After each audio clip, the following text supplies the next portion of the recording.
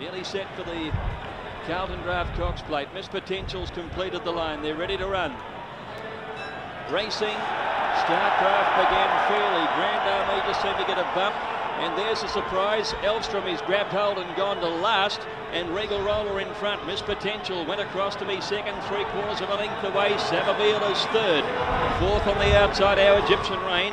Then came back behind them, Fields of Omagh outside Elegant Fashion as they leave the straight. Starcraft midfield on the inside of Grand Army.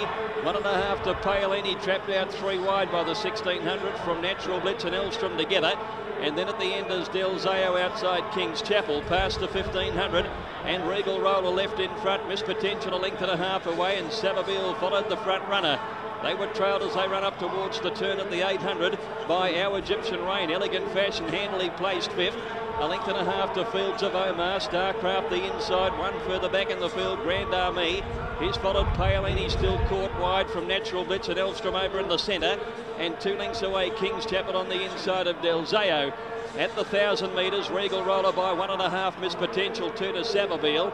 Another length and a half, Elegant Fashion, now running fourth on the inside of Our Egyptian Rain, and 2 lengths to Starcraft. As they go to the 800 turn, Fields of Omagh's around him.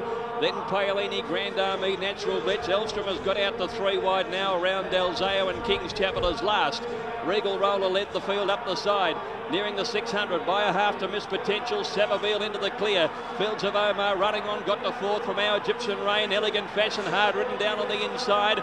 Paolini comes with a run. Starcraft is working clear, then Grand Army, and Elvstrom about 7 lengths from the leader. At the turn, Regal Roller headed by Miss Potential. Savabeel joined in from Fields of Omagh. Starcraft just behind them, followed by Elegant Fashion. Savabeel the leader, the 3-year-old in the Cox Plate around the turn in front of Regal Roller. Down the outside, Fields of Omagh, and then Starcraft. Savabeel with 100 to go, the leader. Fields of Omagh's coming after him, and then Starcraft, but it's Savabeel in front, and it's a 3-year-old's Cox Plate. Savabeel beat Fields of Omagh a length. Ahead away, Starcraft third, Grand Army ran on for fourth.